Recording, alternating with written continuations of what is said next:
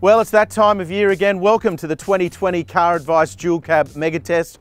We've got 8 contenders here. This is going to be exciting, and we're at the skid pan here at the moment at Eastern Creek because we've got some specific testing we want to crank into soon. But first, let's run through the field. The Volkswagen Amarok, been around seemingly forever and yet still one of the best riding and driving dual cabs on the market, and we also love the cabin dynamics, feels like a premium car. Mitsubishi Triton, that's the one that we tend to recommend as the budget buy, but it's got a contender here today as well, and a contender that's going to push it all the way, and it's that one. It's the LD BT-50. You can buy them around that $40,000 mark drive away, so it's going to give the Triton a real run for its money. Over the other side there, the Nissan Navara, that's starting to show its age a little bit. Coil spring rear end differentiates it from the rest of the field, and again, if you're driving around unladen, it's still one that you should be having a look at. Ford Ranger, you want to talk about utes that have been with us seemingly forever. This one has been nearly a decade now, and yet still right up at the top of the field, which is very impressive in terms of engineering and what Ford has been able to do. Toyota HiLux, updated face, also rear end and the suspension in general has been tweaked, and it rides better than any other HiLux we've tested before, and it needed to because it simply wasn't good enough compared to the segment leaders. But now that they've ironed that out, it makes a big difference. Last but definitely not least, the twins, the Isuzu D-Max and the Mazda BT-50. This is a hell of a good engineering exercise from Isuzu, there's no doubt about that. And in the testing that you've already seen that we've done, we think that this D-Max is as good, if not better, than everything else in the segment currently. It is that good. Bulletproof engine, which is typical from Isuzu, but the redesign that they've done, the updated safety, the updated infotainment, it's a very, very good dual cab, a compelling proposition. And of course, Mazda's BT-50, exactly the same as that under the skin, but with Mazda styling. Just on face value, we think the styling's pretty good too. It could have looked a little ugly if they'd put a CX-9 front end on it, but it looks like a Mazda, but it still looks like a tough truck. This is going to be fun. Let's get into it.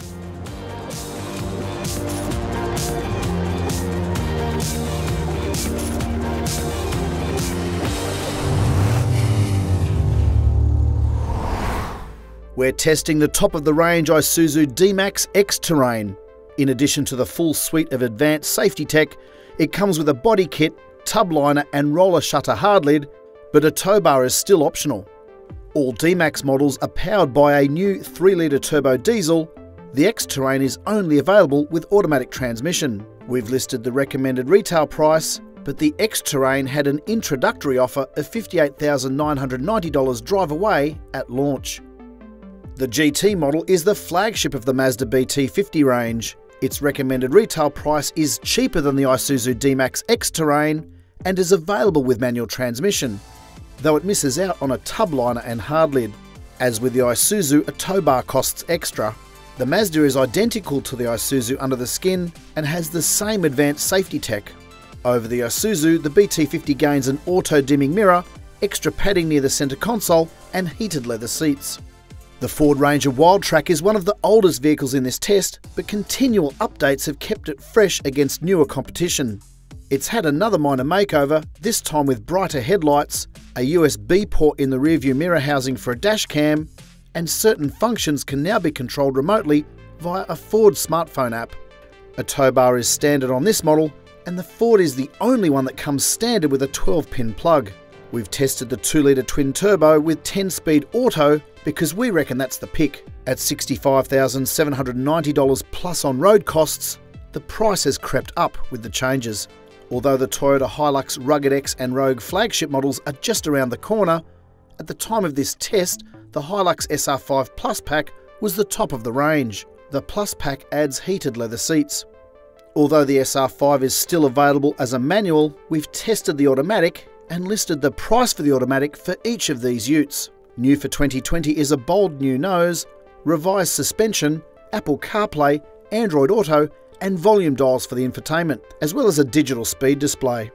A tow bar remains standard, but there is no tub liner or tonneau cover, and the drive-away price has risen by $13,000. The Mitsubishi Triton GLS Premium has just been superseded by the similarly equipped, but renamed, Triton GSR. The essentials are the same. The 2.4-litre engine and 6-speed auto remain, and the 18-inch wheels and chrome grille shown here now have black accents. However, for the purposes of our test, the GLS Premium drives the same. The Triton received advanced safety tech 2 years ago, and those features continue on this model. In this company, the Triton has a $10,000 price advantage, although as our testing revealed, it's starting to show its age. A facelifted Nissan Navara is just around the corner, but for now the N-Trek is Nissan's answer to the Isuzu D-Max X-Terrain, Ford Ranger Wildtrak and Toyota HiLux SR5. The Navara lacks the latest advanced safety aids, though it is one of the few in this test with a 360-degree camera and the only one with clever tie-down rails in the ute tub. Last year, the Navara received Apple CarPlay, Android Auto, volume and tuning dials on the infotainment, and a digital speed display. Price is on the high side, but this model often attracts drive-away deals. Volkswagen now offers the 580 Nm version of its 3-litre turbo diesel V6 in the mid-grade Highline model. It's the only V6 in this test and the only full-time all-wheel drive in the class. Although it has an outdated 5-star safety rating and only 4 airbags with no airbags for the back seats, the Amarok has the widest cabin, the widest tray, and is the most car-like to drive. It's been a while since we've tested an Amarok, and it's now one of the oldest in the class, but it's still head and shoulders above the rest in many regards. China's LDV T60 Trailrider 2 has a $20,000 price advantage going into this test, but it still offers a lot of equipment for the money. Its engine has the least power and torque of the 8 utes tested, but it's one of only 2 vehicles here with 4-wheel disc brakes and road tyres. It's also missing advanced safety aids, but it does come with a 360-degree camera and one of the largest infotainment screens in the class. We've got a caravan hitched up to the HiLux at the moment, as you can see behind me, and that van weighs around about that 2,000 kilogram mark, which we think is indicative of what the buyer of these dual cabs tends to hitch up to the tow bar and head off out on the open road. Now, there's some things that we're not going to be testing in this phase of the mega test. One of those is laden. We're not going to put 500 or 600 kilograms in the tray of each of these because at this end of the market, these dual cabs don't tend to get used for work in that purpose. The other thing we're not going to test is off-road. Off-road's a whole separate discipline, a whole separate set of testing criteria. We're going to look at that later. For the moment, we're focusing on what we think and what you're telling us is the core discipline of these dual cabs, and that's lifestyle. People buy them to drive around town, put the family in it, not carry too much weight in the tray, and occasionally hitch up around about that 2,000 kilogram mark and head out onto the open road. So let's have a chat to Josh and Sam. They're doing the bulk of the judging. Josh, first up, these are a lot more lifestyle focused than they used to be. We know that. Buyers tell us that. People who are looking in these segments tell us that. And with that has come upgraded braking and safety specifically. What are you going to be looking for when we're testing these dual cabs in that aspect? Well, these are the new Australian family car. We used to drive Holden Commodores and Ford Falcons for decades. If you look in driveways now, it's usually one of these. In fact, the Toyota HiLux and Ford Ranger have been the top 2 sellers now for 4 years in a row. So these are definitely a family car. A lot of people trading in to buy one of these are coming out of SUVs, out of sedans, out of hatchbacks even. So we really want to see what they are like to live with day to day, what creature comforts they have and how easy they are to live with in the daily grind. And Sam, you've got 2 kids, so you know exactly the type of buyer that buys these dual cabs. It's someone exactly like you, looks a lot like you. Exactly, I know. And with that in mind, you know, setting up baby seats, flexibility of the second row, all that kind of stuff. With that in mind, with that family buyer in mind and that profile, what are you looking for?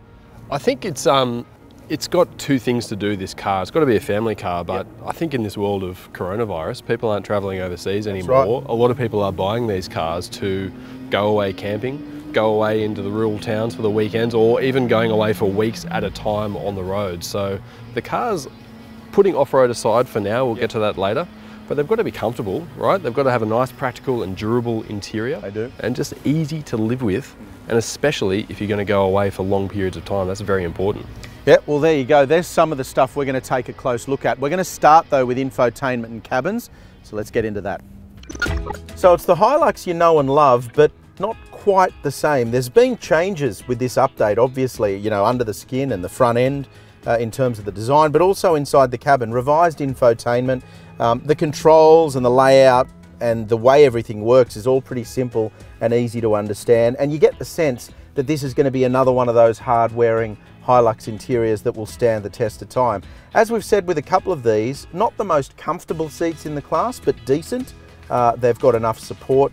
What I do like though is the driving position. Visibility is really good, and the dashboard is quite short, so you feel like you've got a fair bit of space towards the front of the vehicle. So all in all, not bad at all, and certainly indicative of the updates that they've made to this vehicle. It's worth noting that despite the age of the Amarok, this is still one of the best cabins in the class. This seat specifically is one of the best seats in any of the dual cabs. The driving position itself, the dashboard, the fit and finish and quality of everything, and the insulation when you close the door makes you feel more like you're in a Volkswagen SUV rather than a dual cab work vehicle, which is what these dual cabs were originally designed to be. This is still a premium interior despite how long the Amarok's been around. We reckon Ford does the tough truck thing better than any of the other combatants here, and it's hard to define exactly what we mean by that, but think Ford F-150. Ford has a history of building trucks that look tough and that look fit for purpose. We think the Ranger does that very well, and that's why it's so popular with Australian buyers. You'll hear us talk a lot about seat comfort in this test, and there's good reason for that. If you're spending long hours behind the wheel, you want the seats to be comfortable. These are also excellent, maybe just behind the Amarok in terms of quality. Again, this is an old platform, been around for a long time, but what Ford's done is constantly updated it in terms of comfort, visibility, and practicality that keep it right at the head of the class. A lot of the things that we used to criticise about the previous generation Triton, the engineers and designers obviously listened to that feedback, because this current Triton, which is a little old now, they changed a lot of those things, particularly the seats, a hell of a lot better in this current generation Triton than they ever were before. And as we've said with a couple of these utes, yes, this does look and feel a little old. So it's been around for a little while, and while it was never at the top of the segment, it's starting to feel like the rest of the segment is moving ahead a little bit. However, there are things about this Triton that are particularly good. I like the screen, which isn't the biggest, it's not flashy, but it looks good, it works well. And the functionality of it is really easy to get your head around. The way the trailer brake is incorporated there into a little blank in the dash, so it's not just shoved onto the front of the dashboard somewhere, it looks really neat. So while this isn't the most modern and the most up-to-date of the cabins, it's got that hard-wearing feel about it that Mitsubishi's known for. Comfortable, it's practical. The Nissan Navara, again, another one that's slightly older than some of the others in this test. However, once again, a pretty functional and useful cabin. I like the two-tone trim on the seats. It's comfortable in here, as I said. Once you get into position, good visibility, everything's laid out nicely. Infotainment screen, again, not as advanced as the best in the segment, but it still works really well. You've got easy functionality and switch gear, and it's pretty simple to work out what's where and how everything works. And again, I think once you get into this, the fact that it rides as well as it does unladen makes everything more comfortable. So it's a useful cabin, it's a comfortable cabin, and I reckon it's one that the family will enjoy too. So the LDV T60, obviously not as elegant, I suppose is the right word, as the best in the segment, but what I like about this cabin is the fact that if you are on a budget and you do decide to buy this kind of dual cab rather than spending up above 60 for some of the others, you don't really miss out on that much. You've got all the controls, massive screen. So the message is, for those of you that are family buyers on a budget that still want the tech and the safety, the LDV is going to work for you. They're not the most comfortable seats in the segment, but they're certainly not the worst. And don't forget that the passenger seat is electric in the LDV, which you don't always get even in the more expensive vehicles. Well, the newest entrant to the segment, the Mazda BT-50, which as we've said is exactly the same as the Isuzu D-Max, and nowhere is that probably more evident than right here inside the front seat. Now, I think the most interesting thing, and perhaps the only real negative you can throw at the BT-50, is that Mazda didn't do more to make the interior more like a Mazda, because Mazda interiors are pretty damn good. They're pretty premium, they're really well put together, and they're comfortable and user-friendly. So there's a lot of stuff in here that is obviously the same as the D-Max, and I think Mazda could have maybe moved the game forward a little bit. Different leather trim, so it's a different colour in here, obviously, but all the switch gear and all the major controls are very much like the Isuzu D-Max. Still, This definitely feels, with the big screen, wireless Apple CarPlay and Android Auto and those sorts of features, it certainly feels like the newest dual cab in the segment.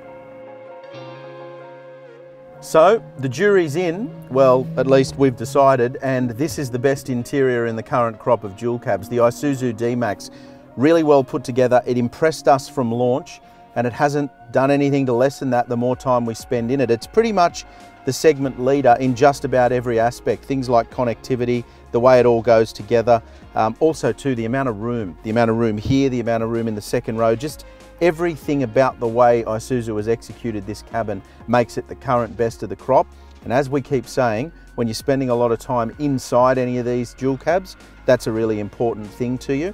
And I think also the other point that's worth noting, Isuzus have always come across as very hard wearing. People that own them and have owned more of them say they wear well when you're out in the bush and you're using them regularly. If you've got kids, baby seats in the back, family climbing in and out, you want it to be hard wearing. I get the impression, and we get the impression, that that's the case with the new D-Max. As much as these utes need to be tough workhorses, infotainment is also a potential deal breaker, and that's especially for family and day-to-day users. The T60's 10-inch display is big, but the operating system leaves a lot to be desired. Apple CarPlay functionality will solve that problem for a lot of buyers, but we have historically had trouble connecting up via Android Auto. Mitsubishi's Triton has a relatively new 7-inch infotainment display, which is lacking dials but is relatively easy to use. It gets digital radio, Apple CarPlay and Android Auto, but is missing native navigation. Standard across the Amarok range is a 6.33-inch infotainment display. And what it lacks in size, it does make up for in quality and functionality. It's easy to use and navigate, with volume and tuning dials and a good overall design. The Amarok does miss out on digital radio, however. Nissan's Navara got a much needed update in the infotainment stakes in 2019, bringing Apple CarPlay and Android Auto to the 8-inch system. There are also TomTom maps and volume dials for ease of use, but no digital radio. To save your time and save me wasting my breath, I'll bundle the identical Mazda and Isuzu units together. The screen is big, 9 inches, but functionality trips over without any dials to operate, and the operating system isn't as easy to use or function laden as some of the better examples. It's also a little bit dark sometimes. Toyota's recent update has boosted the HiLux's stocks in the technology department, with Apple CarPlay and Android Auto now available through the 8-inch infotainment display. There's also digital radio, native navigation and volume dials. Not a lot to complain about here. The Ford Ranger's infotainment system is also 8 inches and ticks many important boxes: Apple CarPlay, Android Auto, digital radio and native navigation.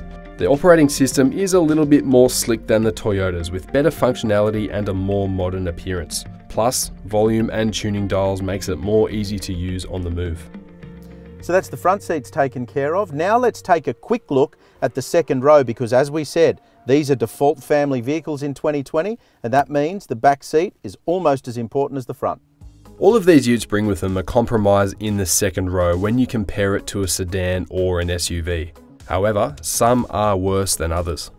There's no traditional air vents for the Triton, but there is a roof-mounted fan that is there to help circulate air throughout the cabin, plus there's 2 USB points. The HiLux does get air vents, however, and a couple of curry hooks for your takeaway food. Another without aircon vents is the Ranger, and that's a hint of how old this platform actually is. But there is a household power outlet there and a 12 volt as well. Nissan's Navara gets a trick sliding rear window, something that I would love to see more utes adopt in the future. There are no power outlets in the rear, but air vents are accounted for.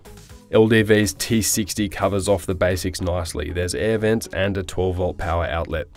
However, after all the numbers have been crunched, and believe me, there's been plenty of that, it's the Amarok that doesn't quite make the mark in this dual cab mega test in the second row. While there's a lot to love about the front row, the second row just can't cut it with the segment leaders. It's a long way off the pace. Now, I know we sound like broken records, but it's not just about the lack of second row airbags. That's part of it.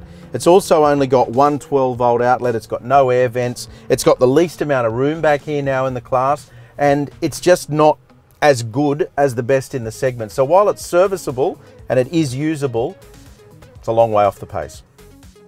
It's actually pretty close in which one we think is the best in the second row between the twins, the Isuzu and the Mazda, and the Ford Ranger. But the Ford Ranger doesn't get rear air vents, and there's probably just a little bit more room in the twins. So we're in the Isuzu at the moment, but you get plenty of room back here, good visibility, you get air vents, you get a USB plug, you get a comfortable seat. There's enough room for your feet under the front seat as well.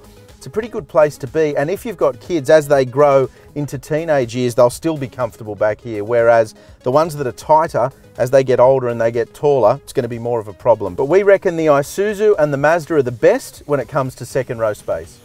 If you're using your ute on the daily grind, chances are your reversing camera is going to get a fair workout. And while all utes have one, there is some variance in the quality and quantity of cameras.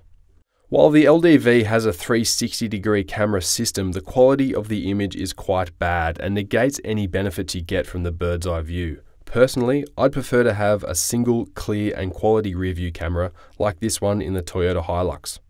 We noticed that the Amarok's camera is low slung and very wide, with the view partially obscured by the tray. The new twins offer good clarity on a big screen, but we would love to see a little bit more brightness in the display of both the D-Max and the BT-50. The 270-degree display in the Triton is handy, but it is lacking a little bit in screen size and clarity, while the Ranger offers a solid single camera setup. If you want to just compare rear view cameras, the Nissan Navara does have to take the win, because it's a good display with decent clarity, and there is an effective bird's eye view from that 360-degree camera system.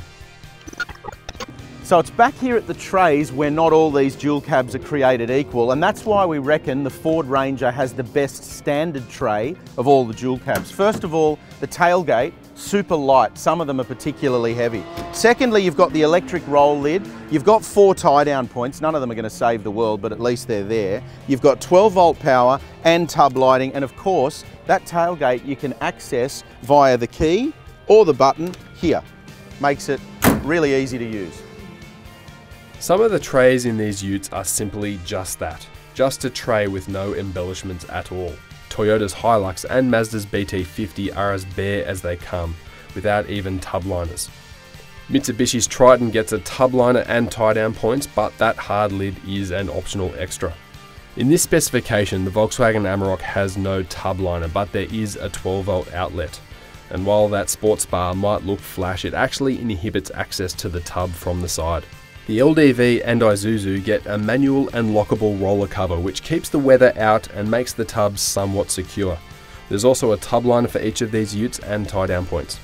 Now we have to make an honourable mention of the Nissan Navara's tray, and it's just about lunchtime and we've spent all morning taking the tonneau cover off. So let's just assume that doesn't exist, because it's rubbish. But when you take the tonneau cover off, you get a good tray liner, you get 4 sturdy tie-down hooks, and crucially for us, which we think something all the utes should mimic, is this adjustable rail here. These have got tie downs that you can unscrew, slide them along into any position that you want, and it makes it really easy to secure any load that you're carrying. In last year's ute mega test, we assessed emergency braking from 100 kilometres an hour. However, on this skid pan, the run-up restricted us to testing braking distances from 80 kilometres an hour. Predictably, utes with road tyres and 4-wheel disc brakes, the Volkswagen Amarok and the LDV T60 Trailrider, performed best. The HiLux, D-Max and BT-50 stopped in the same average brake distance as each other, as they were on identical Bridgestone tyres. The Ranger, also on the same Bridgestone rubber, took longer to pull up, consistent with numerous other brake tests we've conducted with this car. Meanwhile, the Toyo tyres on the Nissan Navara saw it consistently take the longest to pull up. When it came to wet braking, conducted at 70 kilometres an hour due to the runoff area, utes equipped with road tyres, the Volkswagen and LDV, once again topped the class and stopped in the shortest distance. The rest of the field, most of which were on Bridgestones, were line ball. The wet weather braking of Toyo tyres on the Navara were again near the back of the pack, but the biggest disappointment was the Dunlops on the Triton. They had the longest braking distance by some margin. It's worth noting all utes were tested in the wet and dry on their recommended tyre pressures. For this year's mega test, we drove all 8 utes over the same road loop without carrying a load and once again while towing a 2,000 kilo caravan. As mentioned earlier, we'll do a load carrying and an off-road comparison in a separate test. Our road loop had a mix of suburban and freeway driving, though not much stop-start traffic, so fuel economy figures were generally good. The Isuzu D-Max may not have the most power and torque in this group, but it makes good use of its available grunt and uses its gearbox well to hold ratios. The engine is more refined than before, but similar to other contenders rather than being a standout for quietness. Suspension is relatively supple, and in our opinion, the D-Max has the best electric power steering feel in a ute to date. However, our road loop and slalom test showed the Isuzu has a tendency to squeal its front tyres and trigger stability control more readily than the others. Overall though, it's certainly caught up to the class leaders. The Mazda BT-50 is the twin under the skin to the Isuzu D-Max after Mazda's 50-year partnership with Ford came to an end. The previous BT-50 was based on the 2011 Ford Ranger, so the new BT-50 has also had a big step up. Although it has a unique body and minor changes to the interior, the BT-50 is identical to the D-Max underneath. With the same engine, transmission and suspension tune, unsurprisingly the Mazda drives just like a D-Max. As with the D-Max, the Mazda's not class leading to drive, but it's near the top of the class among heavy-duty four-wheel drive utes. The Ford Ranger Wildtrak remains one of the benchmarks for the ute class, despite being the second oldest here. Its electric power steering system is light and easy, but the Isuzu and Mazda twins feel like they're a generation ahead. The Ranger has good road holding and reasonable comfort over bumps, but judges noted its smaller brakes and body shake or head toss on certain bumps, such as when entering or leaving a steep driveway. Other utes didn't display the same behaviour. The twin-turbo 2-litre is perky, but the 10-speed auto occasionally shunts gears. Surprisingly, despite having the equal smallest engine, the Ranger was not as frugal as the bigger capacity engines in the Mazda, Isuzu and HiLux. Changes to the Toyota HiLux SR5 are more than skin deep. Toyota has overhauled the suspension and the HiLux is now right up there alongside Ranger in terms of comfort over bumps and cornering grip. The extra power in the 2.8 litre turbo diesel is subtle but noticeable and no longer feels like it's working hard. Brake pedal feel is good, and although the HiLux runs hydraulic power steering, in isolation it has a light and precise feel. Fuel economy unladen was respectable. The Mitsubishi Triton looks modern, but from behind the wheel it's starting to show its age. The engine and transmission work well and have average levels of refinement. The tight turning circle, thanks to the short wheelbase, is an advantage the Triton has over others. Emergency braking in the dry was better than expected, but poor in the wet. Recent updates to safety tech have helped the Triton keep pace. Overall though, the Triton feels like an older ute, but with sharp pricing across the range, it remains a strong value proposition. After numerous revisions, the suspension is finally sorted and the Navara feels good on the road. But not everyone was a fan of its high seating position, and its fuel economy advantage has been eroded by newer competition. The Toyo tyres and smallish brakes were also left wanting in our wet and dry brake tests. The Volkswagen Amarok is now the oldest ute in the segment, but it's still impressive to drive. Backed by a 3-litre V6, 8-speed auto, and a full-time all-wheel drive system previously used in the Porsche Cayenne and Audi Q7, the Amarok feels in many ways like the hot hatch of utes. It has class-leading grip in corners, and while its lack of advanced safety tech and rear airbags continue to weigh against it, the Amarok remains the best ute in the class to drive, with effortless power and high levels of comfort. The LDV T60 Trailrider 2 is new for 2020. A new single-turbo 2-litre diesel, developed in-house by LDV, has replaced the previous 2.8. Despite the changes, the T60 Trailrider still has the least power and torque in this test, and the engine was noisiest by far, even by ute standards. It makes the most of its locally tuned suspension and Continental road tyres, and quality rubber and four-wheel discs provide good braking performance, but overall the T60 could still do with further improvement to steering and handling. That said, in this test, it's the most metal for the money. For our tow test, we had a new age Manta Ray pop-top caravan in their 16-foot configuration, weighing in at a neat 2,000 kilograms. Tow ball mass is reasonably low on this model, with 160 kilos listed when unladen. When fuel economy is concerned, bigger engines unsurprisingly ruled the roost when it came to towing. with the 3-litre D-Max, BT-50 and Amarok all managing to return the same low number. Ford's 2-litre Ranger came next, while Mitsubishi's Triton was the thirstiest of the bunch. It's worth noting here we are discounting LDV's indicated number because it's just too low to bridge the realm of possibility. When towing, Toyota's HiLux is a solid improvement over the older model, feeling perky off the line and through the throttle inputs to drag our caravan without too many dramas. The suspension also felt impressive, firming up nicely with the weight on the back. Also, no complaints about the steering. Despite having 50 less Newton meters of peak torque available, both the D-Max and the BT-50 had a nice effortless feel through the driveline. There is torque available literally everywhere. Suspension performance was also controlled and comfortable, but we did note a vague and wandering off-centre feel through steering at highway speeds. This did mar an otherwise impressive performance. However, the best tow vehicle was in front by a big margin. Sporting the most power and torque, the V6 Amarok was the closest thing to a completely effortless towing experience. Suspension and steering was also bang on, and the permanent all-wheel drive meant there's no chirping from the rear end when you're trying to take off quickly. Revs barely need to go over 3000 RPM, and the gearbox is also sharp and decisive. This is a great tow vehicle.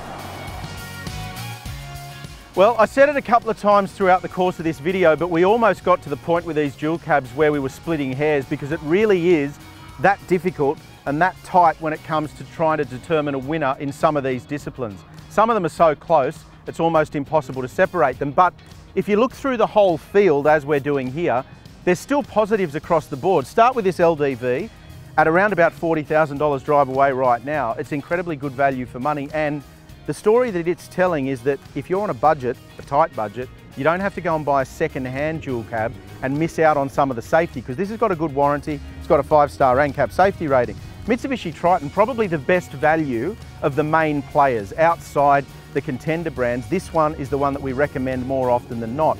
It's not at the top of the segment really in any of the disciplines, but it's still good value for money, really good warranty, and of course Mitsubishis have that bulletproof reputation. If you go to the Nissan Navara, it is starting to feel its age. I think that's fair to say. I've personally always liked the Navara, and I still think the fact that it's got a coil spring rear end separates it from the rest of the segment, and it also rides really well unladen around town. So if you don't use the tray to carry weight a lot, you probably should have a look at a Nissan Navara. Lastly, in terms of the contenders before we get to the winners, the top three, the Volkswagen Amarok. This thing, all of us as judges, in one way it does our head in, because it's an old vehicle. It's been around for nearly a decade, and yet it's got the best engine and gearbox combination. It rides, if not the best, as good as the best. It tows unbelievably well because the V6 engine is so good. It's reasonably efficient, and the cabin feels like you're driving an SUV. So it's hard to get your head around the fact that this thing is as old as it is, because still right up at the top of the segment in so many areas.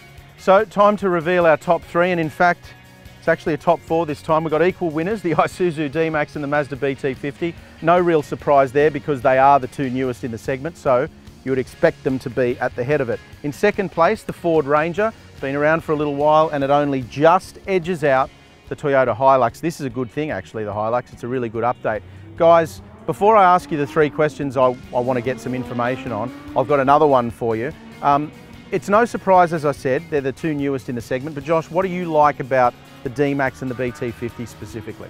I really love the fact that Isuzu and Mazda, as it happens, because as we know, they're twins under the skin, they have swept the details. Every available piece of advanced safety tech is on both those trucks, in fact, every model in the range. Although there are a few buzzers there you might want to turn off without disabling the safety altogether. And that 3-litre turbo diesel, what a beauty, matched well to that 6-speed auto, quite effortless when towing. I think it's a great combination. I think a point to make as well that it will be in the written review is the fact that there's a couple of things you get with the Isuzu you don't get with the Mazda, a couple of things you get with the Mazda you don't get with the Isuzu, which is why we've got them even. Sam, what impressed you about those two, mate? We all know how far the D-Max has jumped since the old generation. Like, we love the old guy, but it was pretty unrefined, it was pretty rough. This one has jumped right to the top of the field, but it still feels like a D-Max, and I think it's mostly due to the engine and gearbox. It's got that nice power delivery. It still feels like an Isuzu, and Mazda, they've jumped on the right horse, haven't they? I absolutely jumped on the right horse, yeah. Okay, question time. I've got three each, short answers. All right, this will be difficult. You ready? Yeah, it's like beat the buzzer. First of all, I want to know what impressed you the most. Out of all 8, just pick one ute that did something that impressed you the most. I'm really impressed with the Toyota HiLux. I know we gave it a lot of praise when we did our 3-way test with the D-Max and Ranger recently, but Toyota should have launched this at a skid pan, because doing these exercises this week has really shown me Toyota just didn't sweat the details on suspension change. They also fiddled with the stability control. This is a really great truck. I'd have to agree with that.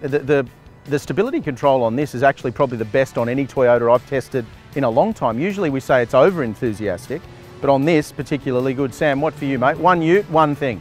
Ford Ranger, I think I've said it before, but old bones, Yeah. constant development, that whole story. Ford has done a great job with this Ranger, and it's still playing with the best in the field, and I think you've got to really give kudos to Ford for doing so well. I wasn't going to throw my idea in, but I will tell you that I reckon the Amarok has impressed me, because every other manufacturer has a tendency to say, no, we don't need a V6 engine. Yeah, you do. Yeah, you actually do. You only need to drive that thing and tow with it to work out that you do need a V6 engine. Okay, secondly, what's one thing that you reckon all these dual cabs can do better? They all need to drive better in the wet, with the exception of the Amarok, which is great. It's on road tyres, obviously, but all these things are dicey, and I just feel for families who are new to the double cab ute market, the first time they hit a roundabout in the rain, there's a good chance they're going to get a bit of a fright. So I think all of these could improve wet weather driving. Sam, for you? For me, it's probably the towing performance. They all have 3.5 tonne towing, but they're a little bit lacking in that regard. We had 2 tonne here, and they all did it quite well, but throw an extra tonne in there and it's probably going to be a really different story. So I'd like to see a bit more done in that regard. Yeah, fair point, because 2,000 kilo isn't really challenging them as much as you could if you wanted to go closer to that. While we're on a roll, I'm going to keep tossing my little 2 cents worth in here. I reckon all of them could look at each other inside the cabin and pick and choose all the best elements and into one dual cab. You know, extra USB, extra vents, different power options, better screens, different switch gear, change the way the center console is, more storage. We still don't have, and we say this a lot, the perfect dual cab. You know, we still don't have it. So I think they could all take a little bit from each other. Okay, now this is crunch time. We know that the twins have won, but you've got, let's call it 65, 70,000 bucks in your bank right now. You're driving away with one truck. Which one are you buying? Well, I know we rated the twins as the best here because we do have to take in every factor. Yeah. But some of those factors will have different levels of importance for some customers. Yeah. So for me, I'm going to buy the V6 Amarok. Ah, right. Because you're not using the second row. Space, correct. Safety doesn't matter. It's more about towing in the front row. Well, you still get 5-star safety in terms of occupant protection in the front seats, and you get car-like handling, or SUV-like handling, if we're honest. And I just love that engine. It is the hot hatch of utes for me. Okay, Sambo, you, which one are you buying, mate? I remember when Volkswagen launched that V6, they said it's the engine that the Amarok always deserved, and you have to agree with them because it slots in there perfectly. Absolutely. It's given the thing a new lease on life. It does. But there are a few things that you can't look past with that car. And you're a family buyer. That's right, exactly. So if I'm buying new, I'm buying safe. I'm looking at that Isuzu, I think. Okay, interesting, interesting. Well, that's the same for me, actually. I'd have the D-Max. I really tossed it up because I would tow a lot and I would use the capability. So probably V6 and all-wheel drive would help me. But I think if I could only buy one right now, I'd buy the D-Max. So just to recap, equal first, the Isuzu D-Max and the Mazda BT-50. As the guys said, they've got the safety, they've got the updates, quality infotainment, quality cabins, refined, really refined things to drive. 3-litre engine is a cracker. 6-speed automatic leaves you asking the question of why you need 9 and 10 in other vehicles. They're just a really good all-round package. No surprise they're at the head of the class. In second place, Ford Ranger, seemingly been around forever now, but still right up at the top. And of course, in third place, just edged out by the Ranger, the Toyota HiLux. We often criticise Toyota for not making a big enough step when they do an update. I think we need to acknowledge the fact that this is a big step forward, and they've done a particularly good job with this dual cab. So, as always, let us know what you think in the comments section below, particularly which one would you buy and why. Click on subscribe, hit like if you've enjoyed the video, and as always, go to CarAdvice.com for all the updates.